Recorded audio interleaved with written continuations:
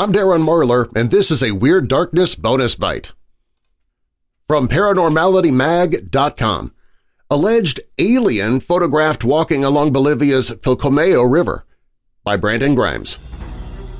A photograph capturing a captivating and seemingly semi-transparent extraterrestrial presence has taken the internet by storm.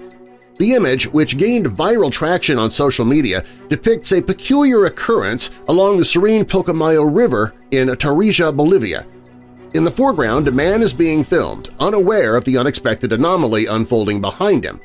The enigmatic entity showcased in the photograph boasts extraordinary features, elongated limbs, an almost skull-like head, and an uncanny resemblance to the archetypal alien often portrayed in science fiction movies and TV series.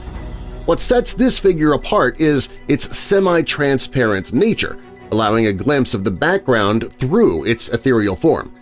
Ufologist Javier Carlos Cordero remarked on the striking resemblance to the classic depiction of a gray being often associated with extraterrestrial lore, though he emphasized the necessity of subjecting the image to thorough scrutiny.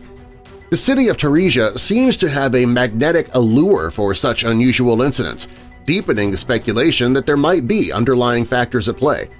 Cordero's statement underscores the notion that this occurrence might shed light on broader mysteries. However, skeptics are not swayed, contending that the photograph is a cleverly constructed ruse with the alien entity digitally superimposed into the image. Their skepticism is fueled in part by the absence of any reflection in the nearby water, a detail that seems to challenge the authenticity of the sighting. As discussions continue to unfold online and in the realm of ufology, the photograph raises more questions than answers, leaving both believers and skeptics to engage in a lively debate over its legitimacy. I'll let you decide whether it's real or not. You can see the photo and a link to the original article in the show notes. And find more news in the Weird News and blog at WeirdDarkness.com.